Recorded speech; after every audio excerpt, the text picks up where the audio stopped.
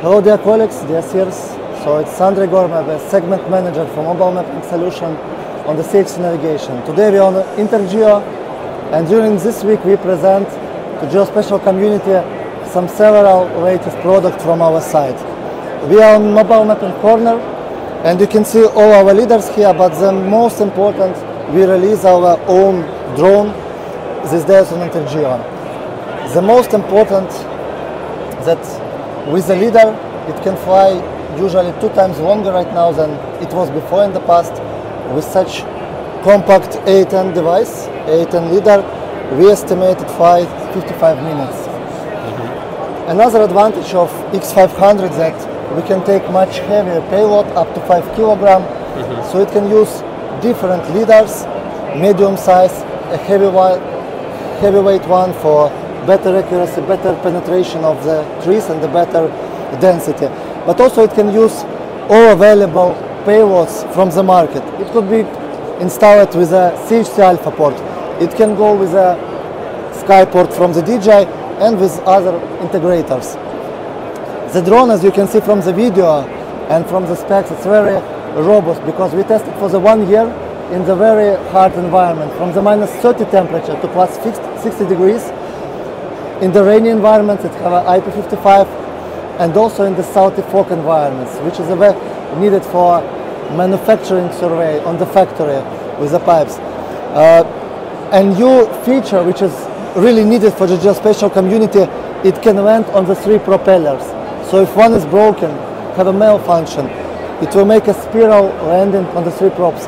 It means you will not lose the expensive payload. This is also one of the important release from mobile mapping division.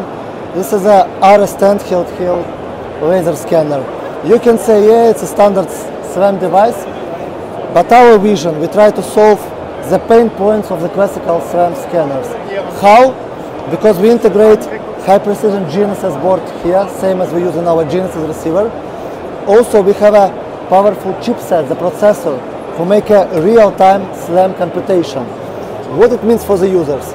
If you have ability to start outside, to connect to the course, to get the RTK corrections and have a fix, you will work in the predefined coordinate system. And you can go from outdoor scanning to the indoor scanning in the same coordinate system frame. And the data, what will be collected in the field, immediately will be viewed in the software later. So you don't need to spend the time in the office as it was before for the SWAM process. One big advantage of the RS10, it can get a point cloud, it can be used as a handheld SWAM scanner, but also we can use it as a new way of a GNSS receiver. And usually you always have a red line when you cross it near the facades of the building, under the bridge, in the tunnel. When you cross it, you don't have a GNSS tracking, so you don't have a fixed position. With RS10, we are the first to get a point cloud, and this point cloud will be calculated SWAM trajectory. So we are the first who update by the SWAM the GNSS position. It means you can work fully indoor to measure your XYZ coordinate. For 1 minute of GNSS outage, we have a 5 centimeter guaranteed accuracy. And the second patented technology, name it V-Leader. So you can see we have a 3 camera. And you can aim on the vertical objects, facades of the building, walls. And from the camera you select any pixel and you will get a coordinate measured from the laser scanner. So now users who want to work with the GNSS have ability to work everywhere where previously it was impossible. We upgrade our GNSS portfolio with the latest release of the most compact GNSS receiver, i76. In the very compact device size, right? form factor, we have all constellations, rover and base option, GSM and the UHF radio options, all in one, in very lightweight and a compact design.